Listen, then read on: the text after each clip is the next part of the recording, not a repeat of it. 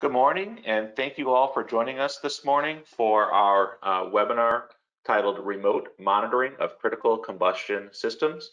My name is AJ Piscor. I am the Business Development Manager of Combustion and Advanced Controls Products for Lesman Instrument Company.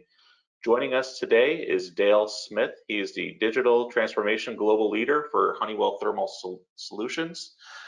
Dale is the, like I said, the global growth leader for digital transformation with Honeywell Thermal Solutions. He's got over 25 years of experience in driving global safety, reliability, and engineering service solutions. Over the last 15 years, his teams have driven expertise-wide industrial Internet of Things automation, SaaS solutions, and better business outcomes across all types of industries and clients.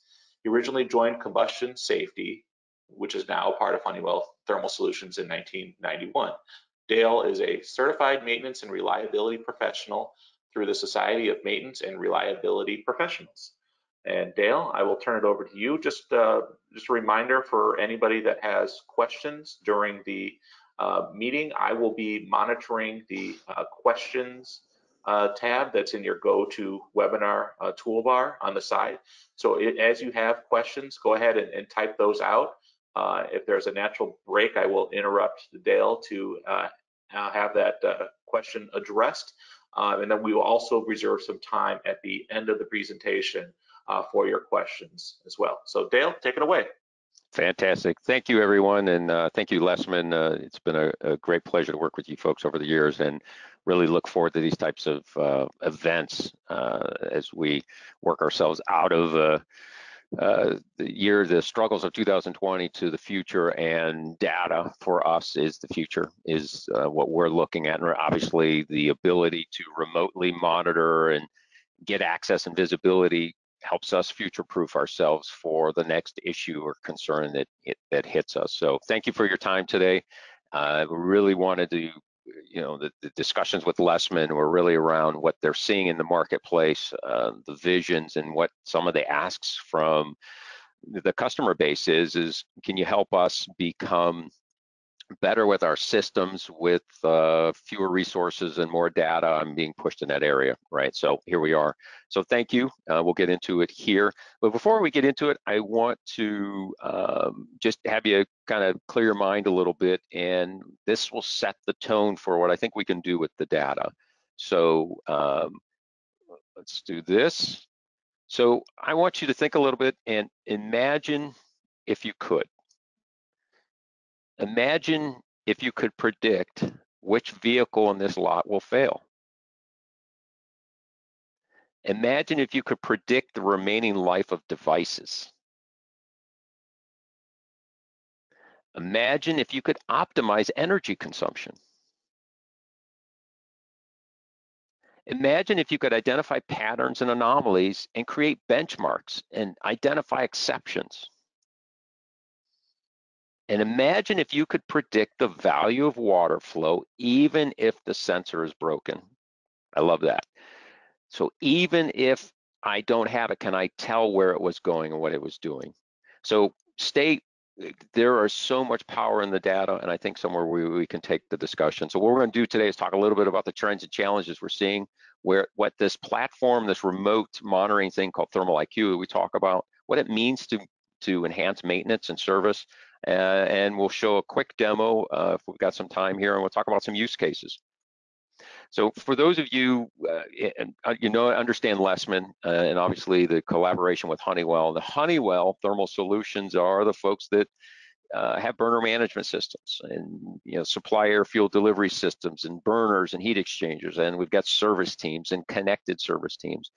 And some of our automation packages with Slate. But many don't know a lot that we've been building out in the thermal solution side software portfolio. And so today we're going to talk about Thermal IQ Operate and Optimize, but a bunch of other software pieces that continue to move our digital transformation. We're in a lot the same boat as many of you folks. How do we get more out of our systems? How do we make them more usable to our customer base? So what we really run through, so the challenges, what we really look at today are folks, whether it be an end user or a service contractor, boiler service maintenance, facility maintenance, I have a hard time understanding what's going on with remote assets or even assets that are in my facility. I don't have the intelligence on them. I can't see them easily. COVID taught us a lot about that. Well, you can't come into my facility anyway. So, and then when something happens, it just goes down, right? It's like the red light on the dashboard of a vehicle, right? When that light comes on, typically you don't have much time. You got to pull over to the side of the road. So we don't know until after the fact. And then when we do go down, we don't have any information trapped. We don't know what was happening before. We don't know what state of the asset it was in. So it's very hard. So we are very reactive in all of this troubleshooting. So we take a look at really the picture to the globe, and what we're all dealing with is we don't have enough money to do what we want to do. So reduced capital pressures globally or even regionally in the US here. Everybody sharpening their pencil a bit, right? Unplanned downtime is very costly to the business. We don't have that visibility again, but even if I do have technicians on my thermal assets, there's fewer and fewer of them, and even the ones I do have, they have to do more. And what I think data is going to help us do, and what we're seeing is it's a different discussion. It's not just I'm going to put a widget in to fix a thing or put a burner, but we're going to talk about how thermal assets actually contribute to better business outcomes. And if we can avoid costs, and costs are pretty big, you can see whether it be a refinery, asphalt, paint booths, a hospital, right, and fines, it can be very costly. And some of these things are typically 3 or 4 times this amount. So we need to have a conversation about how can we use the information and the data and thermal assets to help the corporation, to help the institution, to help the service side of the business be better. So there is a cost associated with all of this. All of this brought to light Thermal IQ. So this is a remote monitoring package for thermal assets specific to it in that space. And so we'll walk through a little bit of this here. It's only here to set the context. I don't want to turn this into obviously I am talking about Thermal IQ, but I want you to take away the idea of data and the idea of what it can do to it, whether you hire Honeywell or not, or however you do it. The gold mine, the future state, is in the use of the data.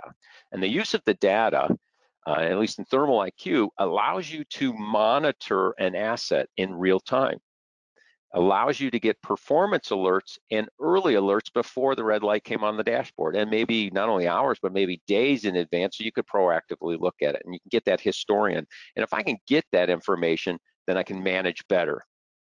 And I can manage across an organization, across a site, or across multiple sites or region or globally with this data and this information. If I can do that, then I can maximize my uptime. I can maximize better business results.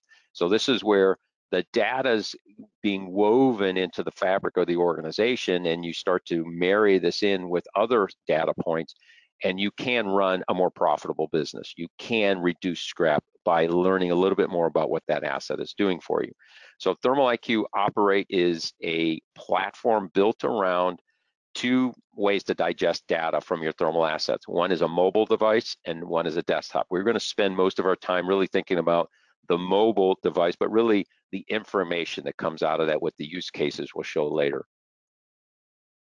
So what does it mean to pull asset information? So the Thermal IQ platform, or think about your boiler or an oven or your customer's equipment, is from a thermal standpoint, we're going to have combustion controls. And the combustion controls from Honeywell are BCUs, Slate, 7800s. We've got UDC, so we got flame safeties, we've got temperature, and you can see we're also rolling out all this smart and connected things coming out here.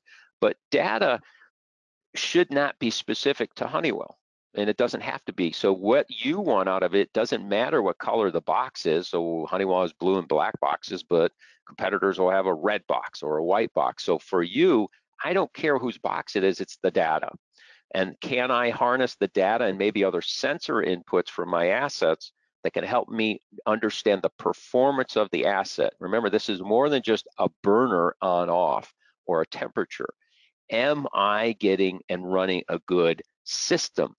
If I'm in the gypsum industry, am I driving enough moisture off of that? And what are the moisture probes telling me?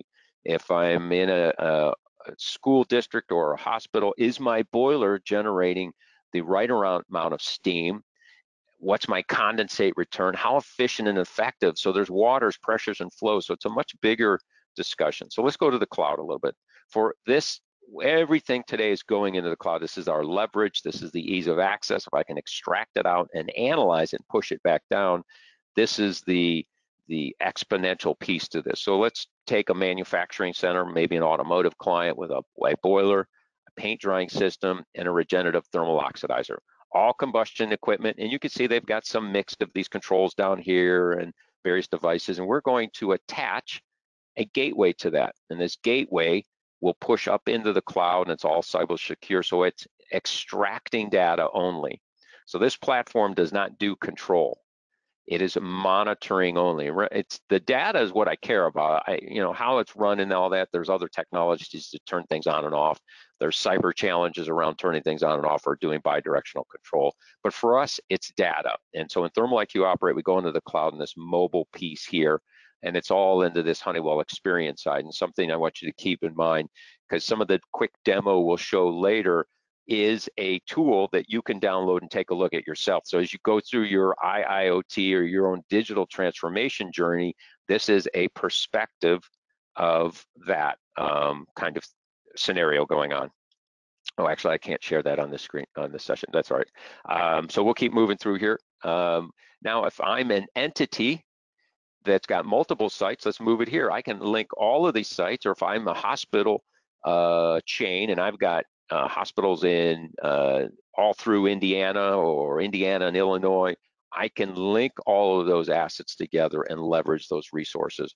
And then ultimately you can go up into the other level. So point of data is being able to extract it and merge it into, you're gonna hear terms data lake. How do I push it all into a central spot? And now if I centralized it, how do I compare and contrast? Do I have bad actors? Which boiler plant is run better? Which food cookie drying line or baking line is running better, right? Which ones can I put more time into or not? So this is where you can start to make those business decisions. Which ones of those assets are spending more time and money than I need to?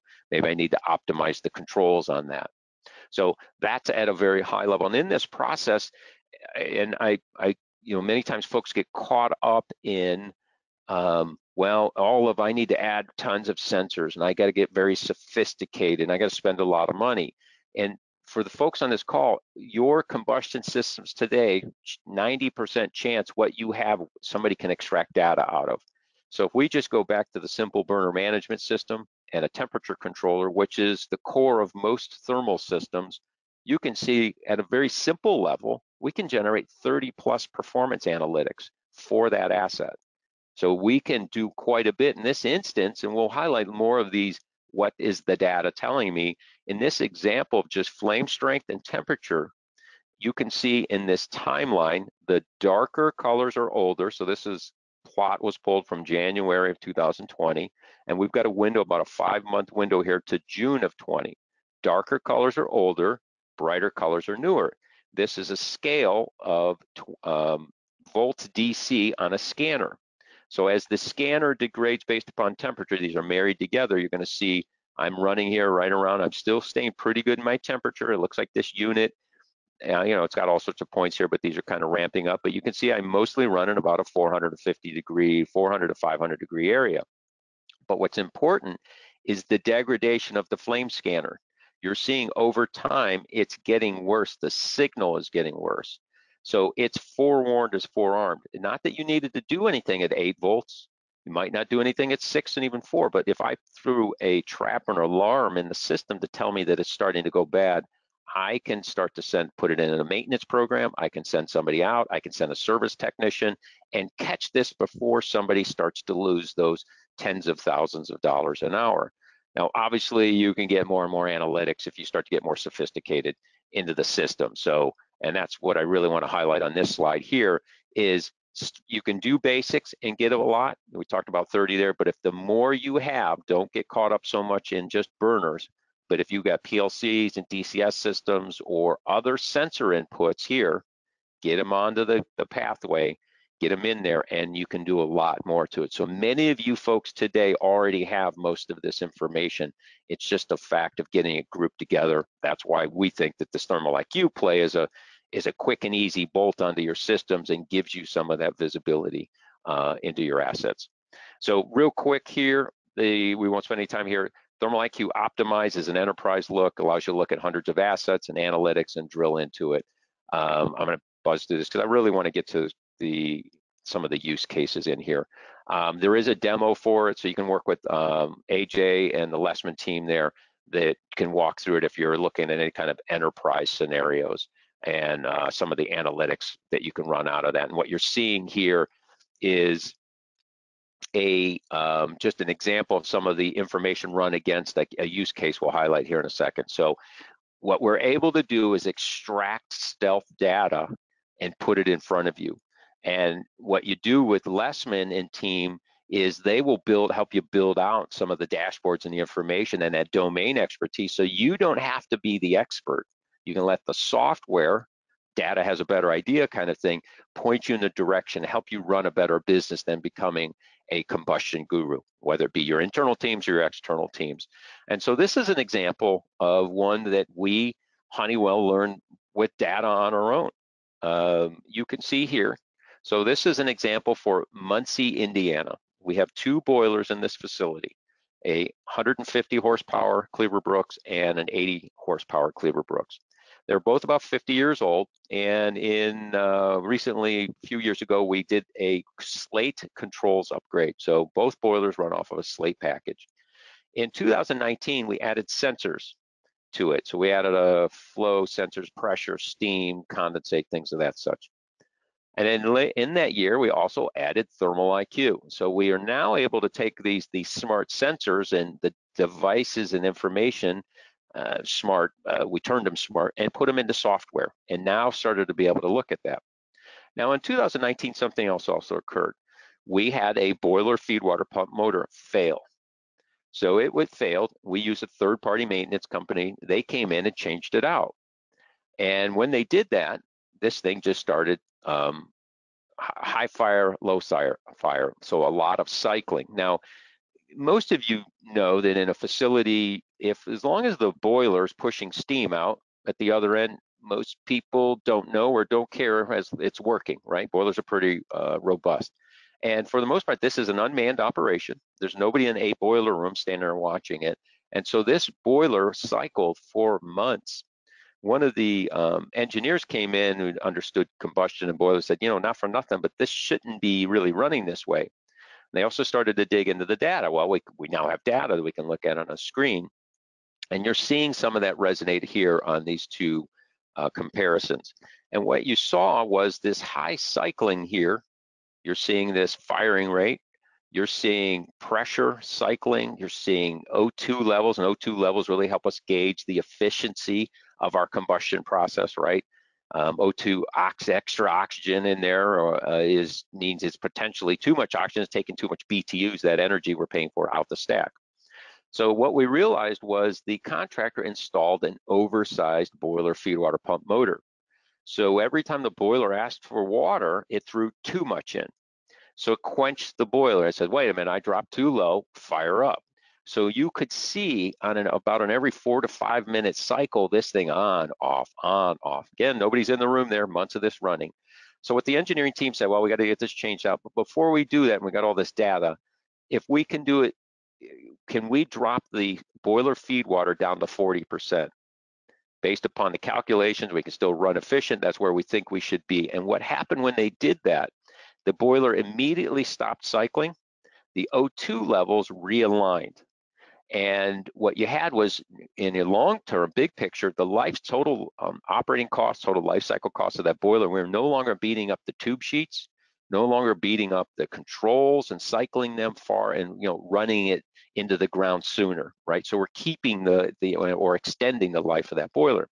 Ultimately, what we saw was about a 5% fuel savings, and it saved about $5,000 a year. Now you might say, well, that's not a lot of money. Well, it's not, but it's an intermittent use boiler, and it's small. But think about larger boilers or furnaces melting systems, spray dryers, you name the process in industry, you know that if you can make it run better, there's not 5,000, it's can be hundreds of thousands. And what we're seeing down here is Thermal IQ Operate was able to capture this information and put it visually on the phone, on a smart device. So that allowed them to see it, troubleshoot it. Then a historian here and Optimize allowed them to see the same thing. So remember that firing rate. They made the change, it goes into more of a steady state. We're looking at the pressure here and what it up and down. I'm anywhere from 11.5 pipe spiking. I think they run it, target is, max is 13 or 14 PSI. You see it's down all the way to 9, almost at 9 at the levels out. O2 levels, you can't even tell that it's in there. So there is a great piece here, and I mentioned cost, but cost is also one aspect. But if I'm the maintenance team, I can prove out that what I found I fixed, or if I'm trying to hold my service contractor accountable, right, that they did the right fix, I can prove it out with the data, right? We went forever with our contractor that did work, and yet it didn't do the right work, and so it was costing us money. So there's a white paper out there. Reach out to AJ. He can share that with you. So it's a fantastic tool that really walks you through the details of this example here.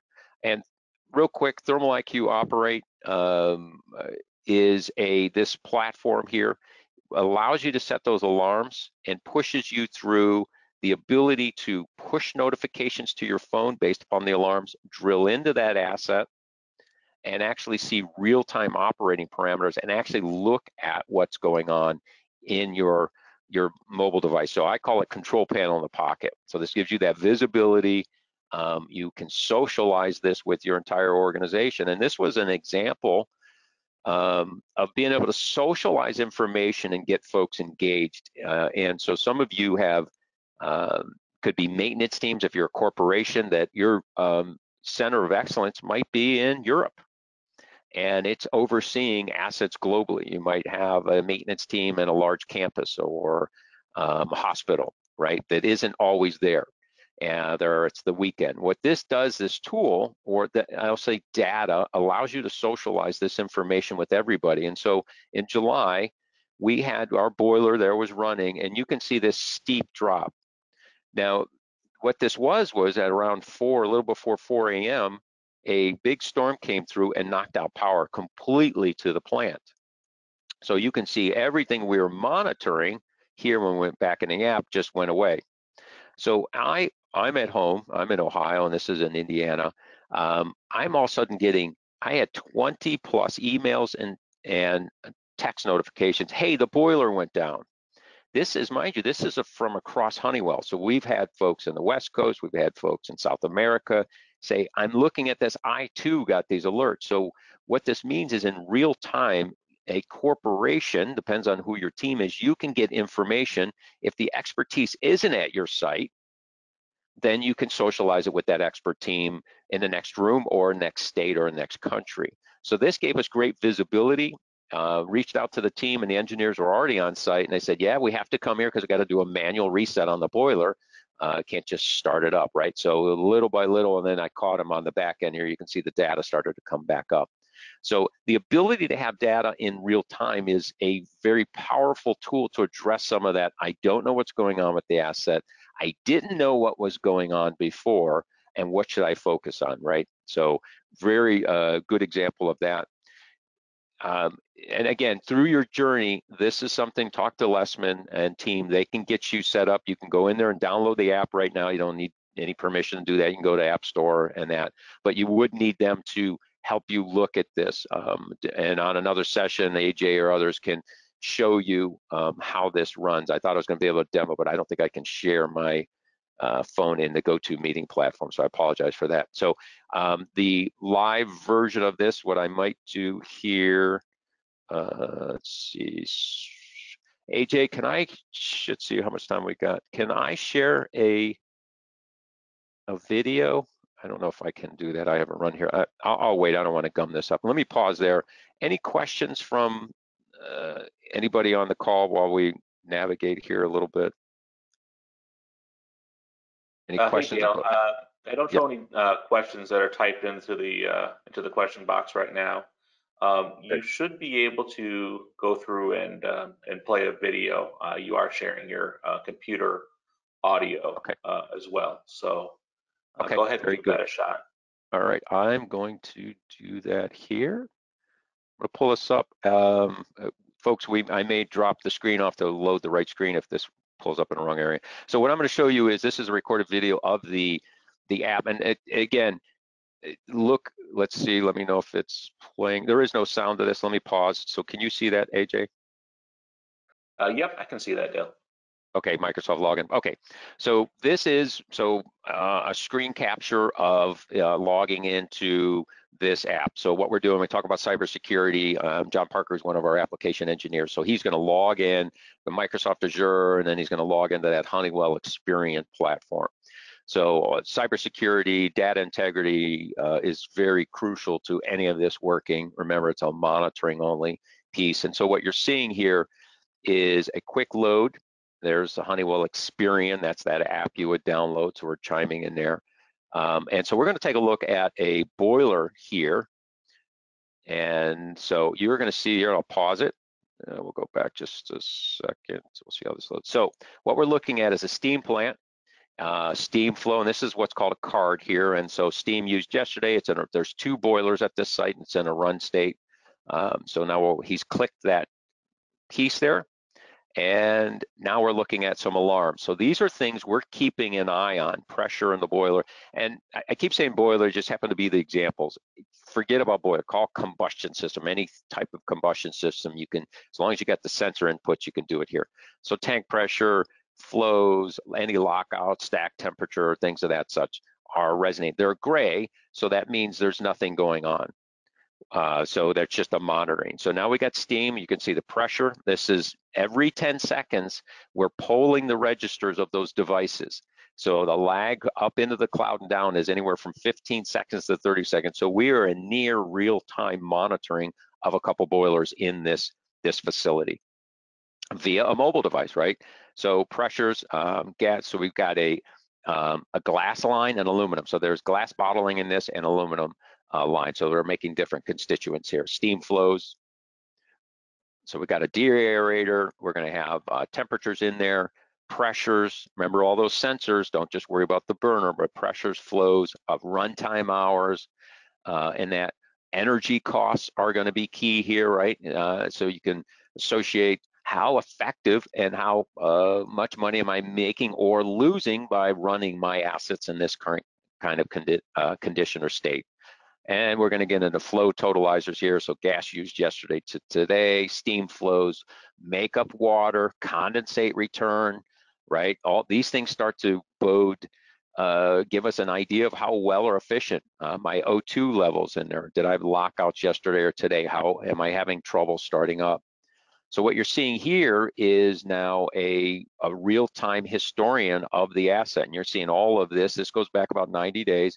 And now you can get that information. What was going on with the boiler before or after, or the oven or the furnace before I lost something, or just monitoring. So many ways in deep dive in there. This is where John's going to show these alarming alert thresholds. So he's going to adjust one, and you're going to see the push notification. So he's adjusted here the DA alarm. So he's got it set, and you saw this push notification come in right there. And what that is that's on your phone, that pushed in based upon the alarm thresholds. Now you are wherever. You're out fishing, you're at the store, you're working in the plant, wherever, and you got this, and you got some visibility, you or your service team. So that's the example of what the notification can do. You're going to see that there's going to, he's going to come back to the main screen here, and you'll see a red dot as though you clicked on it, rolled in there on the main screen. So now you'll be able to see that resonate. Here, we'll just scoot this along. Okay, right there. So you can see here, DA alarm, red. This would have taken you right into either this tab or right into that trend log screen that we had looked at, and you can start to play around in there. So that's what data does to extract it from the asset and push it to you so you can make decisions. Many things that your teams can do. If you had Lesman into the the equation there, and they've already got some of these projects up and running, they become that resource for you to look at that. So I'm going to switch back here to this. Those of you in the service side of the business, I talk a lot about end users and things of that such, but the service business has a great angle with this tool also, or data. So it is mostly, you know, getting data to users and downtime, unscheduled downtime, very important, very costly. But you facility, if you run a boiler service company or maintenance company, that is not necessarily a metric you look at.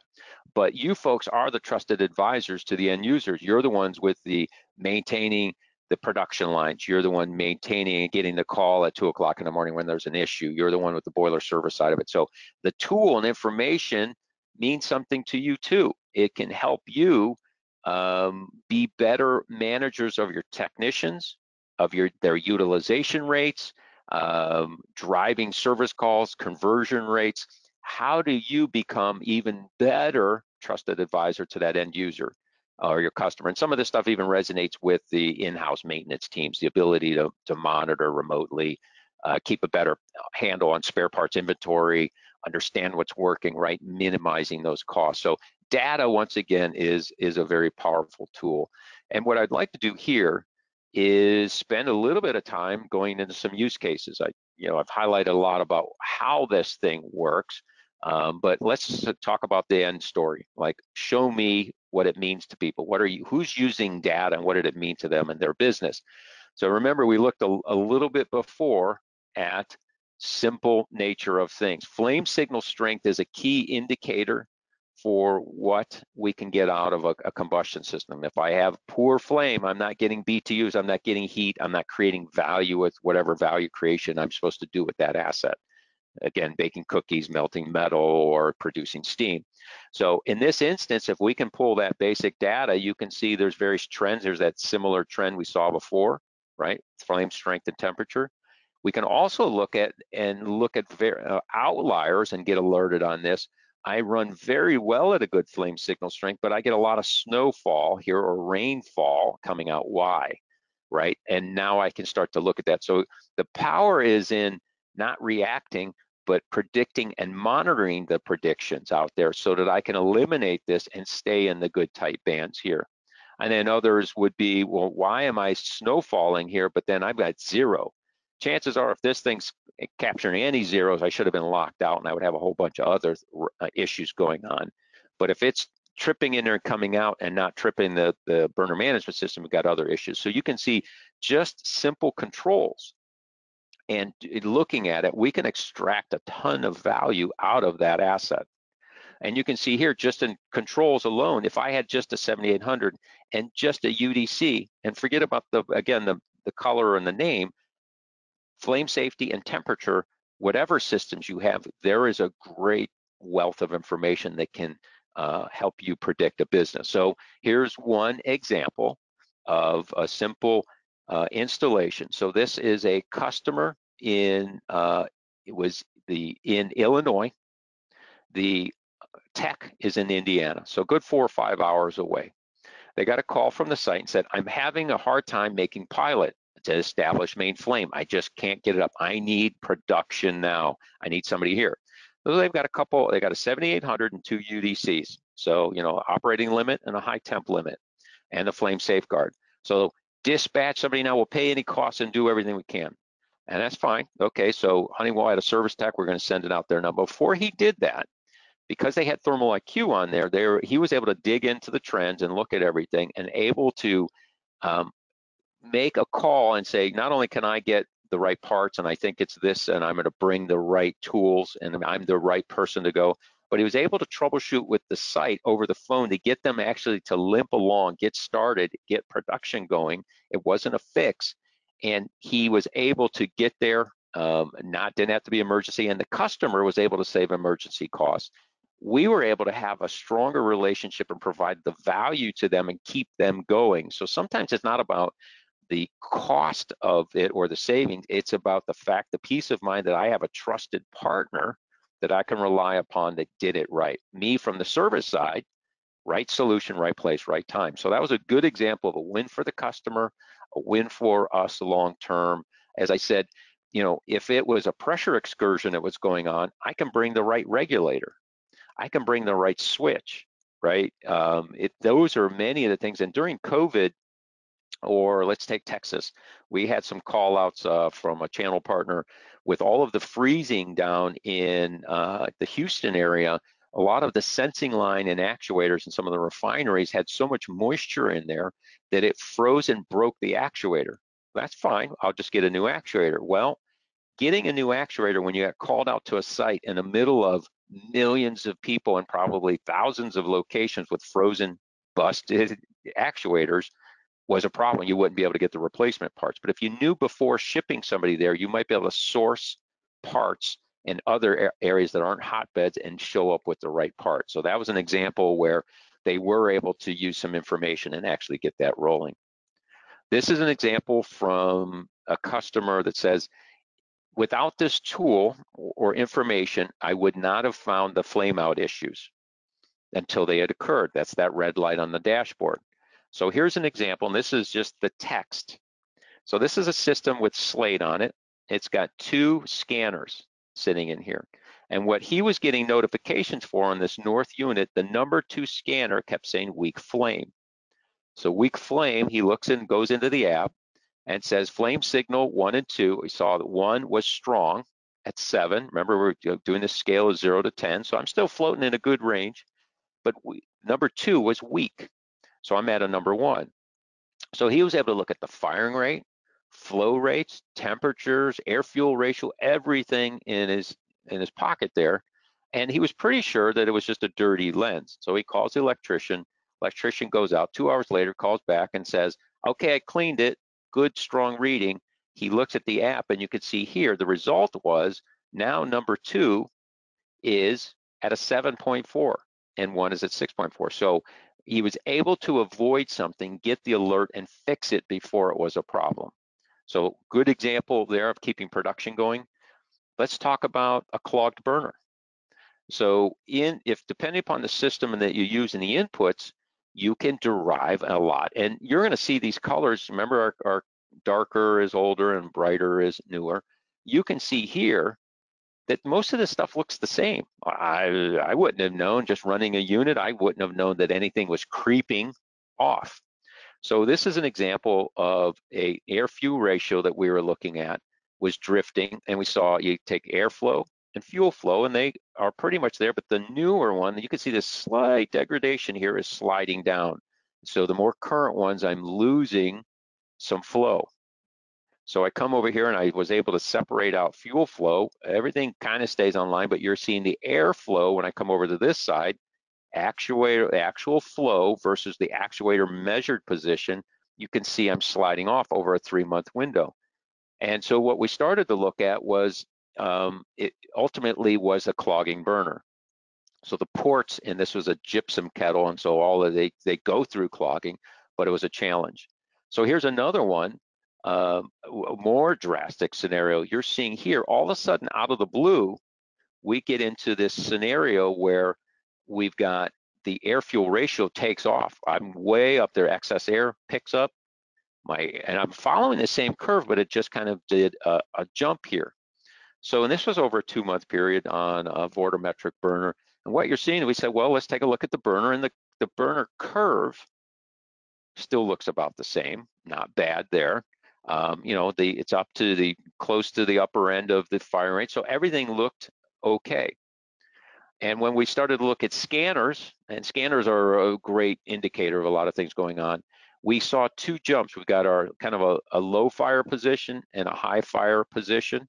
We're kind of hanging here, but you're seeing a degradation here in number 2. This has 2 scanners on it. Here you're seeing not, and this went from 8 down to 4. So you're seeing a big drop down in here. Here I'm at 8 to 6.8, right? So though it looks, the scales are different, it's not as much of a drop, a little bit, but not so much. And what we ultimately found was when this system was commissioned, and the combustion air ducts and the mass airflow ducts that are in there, it was commissioned with a leaking expansion joint. And nobody could hear it and know that it was on the backside, so it was losing air. Then through one of the maintenance turns, the team was going around and they found that it was loose. So they tightened everything up, and what you're seeing is the actual movement of now getting more combustion air, and that was the movement. But because we could see that and track that, it's now a visual cue.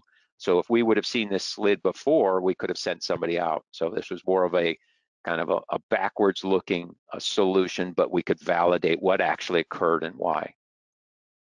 And one or two examples here. This is many times I mentioned hard light offs and problems. You know, it's one thing to be running, but many times it's getting it up and running and getting it coming down is not only the hardest part, but many times when it's the unsafest times, kind of like flying a plane, right? The worst time is taking off and landing. Well, in this instance, what you're seeing here, and we're tracking all sorts of things, but what I want you to focus on is lockouts and light off attempts. And so what we're seeing here is this is 1, 2, 10, 20. This is up to 20 lockouts in a day. 20 light off at 20 or more than 20. So what this showed us was they were having a very hard light off, and you can see it was going for a period of time where many times they're spending a lot here, and we could see they would lock out, but they have one more attempt where it actually got up and running. Now it was very interesting because over a 1.5 month period, this was a brand new system, and everybody's poking around and saying, well, what's going on? Well, we started digging into the air fuel ratio, and you can see it's really just blurring all over the place. There's just like gradient. So we took, that was the fuel flow and airflow on there. Now we looked at the firing rate and excess air, and you can see here, well, it kind of is following a curve. So other than the being all over the place, it's kind of in a movement there. But if you dug into it a little bit more, there's actually 3 curves in here when we kind of poked into the data a bit. And what was happening is it was taking them 15 to 20 attempts. They were losing a couple hours a day just trying to get the system up and running. So many light off attempts, and one of the challenges here, not only was it the wasted time, they were losing production, but the way they were brute force launching this, so to speak, we're probably the wrong term, but they needed to get to 20 or 30% firing rate before this thing would light. It really needed to be down here. They couldn't get it lit. And what was ultimately the challenge was dirty mixing valve, lack of maintenance, and really running the unit in manual versus automatic. So the data was able to help us say there was the customer look at the investment in the process, look at the culture of what they were doing to accept the new technology and help train them on it. But then also they changed their maintenance practices so they were not living through this kind of scenario. Nobody wants to see this kind of thing. You just want to push the button, get up and running, warm up, and get into making production. So just some small, quick examples of a way people can use data to troubleshoot something. You just need to grab it. So imagine these thermal solutions, or these thermal systems, I should say. Imagine if you could get that data into your hands. Most of it is probably already sitting inside of your facilities. You just need to be able to grab it. So think about it. Imagine if you had a big mountain to climb and that you could get over it. We'd love to chat with you a bit. Honeywell's got a bunch of information here, but your real first point of contact should be Lesman. Talk to AJ. He's done some fantastic things with not only just combustion controls in his background, that team there, but how to provide solutions to the marketplace. So please reach out to AJ. And with that, I want to thank you for your time today and open it up to questions or anything else we can do for you. Thank you very much, Dale. I wanted to thank you for taking the time to share with everybody the product, and hopefully for the attendees, it got you thinking a little bit more critically about your combustion assets. What will happen if they shut down? And Honeywell, I feel like, has a very nice solution to help increase your uptime, do some smarter troubleshooting, and also predictive maintenance as well. So Dale, I don't show any questions right now, but for those of you that attended, I kind of want to thank you for your time this morning. A recording of this presentation will be available on lesman.com. You can go to our training center on the website. We will post not only the link to this video, but also copy of Dale's presentation so that you can review that offline and share with your colleagues if you like. And of course, you can contact me if you have any kind of follow-up questions, or if you think of something that you wanted to ask for myself or Dale later. You can reach out to me. My email address is ajp@lesman.com. And again, just want to thank Dale and thank everybody for your time today. And you guys, okay, I got one question that just came through. Cost for this. Is there any monthly or subscription cost for this? So there is a monthly cost for the Thermal IQ, and it's really just for gathering of the data, and it is about $215 per month. Is that correct, Dale? Or do you want to elaborate on that a little bit more? Certainly. Yeah, it is really just covering the uplink, or covering most of just the cost of trying to transfer through the cellular networks. But in that is that mobile app, so you get it all into one. So really, we encourage folks to look at a kind of locking in. We go at annual plans kind of thing, so you're going to sign up for a year.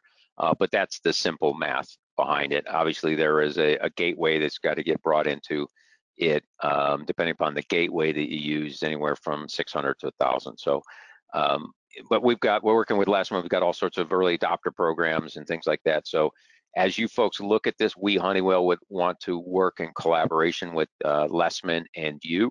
And we have some programs to help get this going. We got a Sirius XM model out there. Try it before you buy it kind of thing. So really encourage you to, take a look at it. We Honeywell want to get the data in your hands, and our bet is that you'll love it and you really want more of it. And love to chat with you about it. Thanks, Dale. I have another question from Chris Holman. He's asking, is the cost per site or per boiler? So Dale, you might want to just elaborate a little bit about the modem and how you can connect multiple devices to the modem. Let's come all the way back up to the top here.